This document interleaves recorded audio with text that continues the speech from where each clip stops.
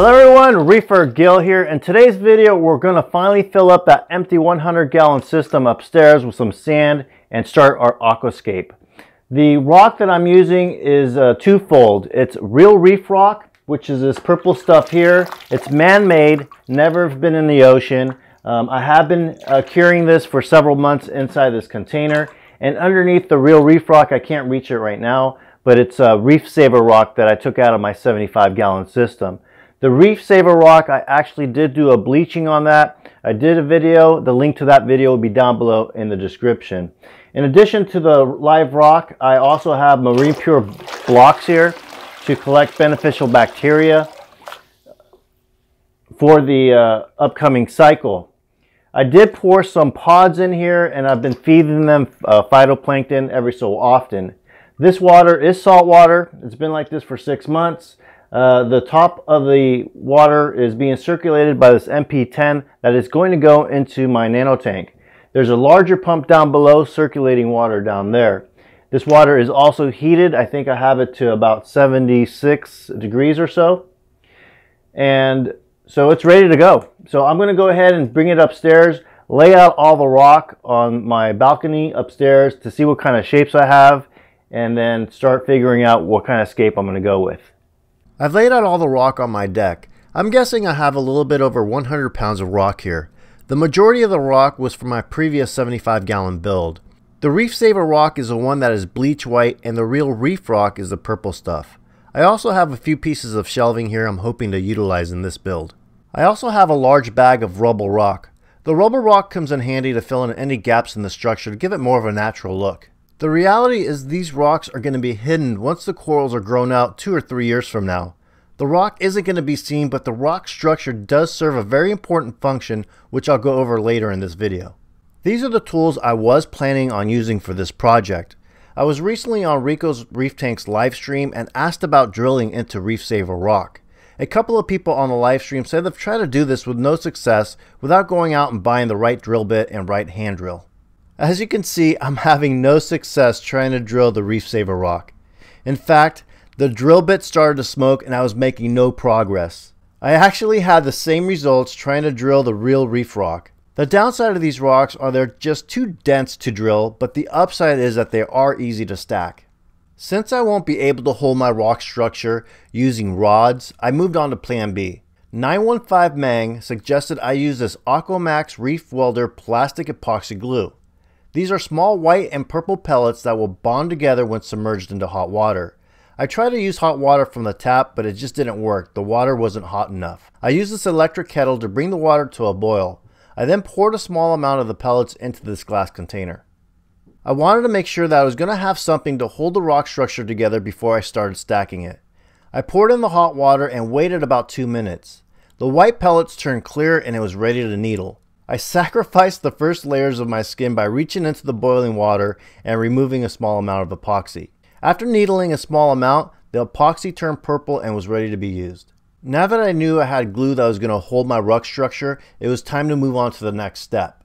I'm using this Carib Sea Fiji pink sand. The grain sizes vary from 0.5 millimeters to 1.5 millimeters. I have a total of 5 20-pound bags of this sand. My goal is to have a 1.5 to 2 inch sand bed. You can start your scape, then add the sand, or you can add the sand and then start your scape. There's no right or wrong way to do this. I personally prefer to lay down the sand first.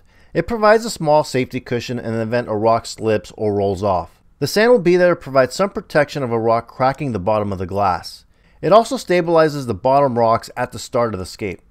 Each one of these sandbags contain a small bag of clarifier you can add into the tank after the water is introduced to help expedite removing the cloudy water. After about the 4th bag, I started to notice that I might have too much sand in the tank. After taking measurements to confirm the sand bed was too deep, I took a dustpan and started removing the sand until I had it just right.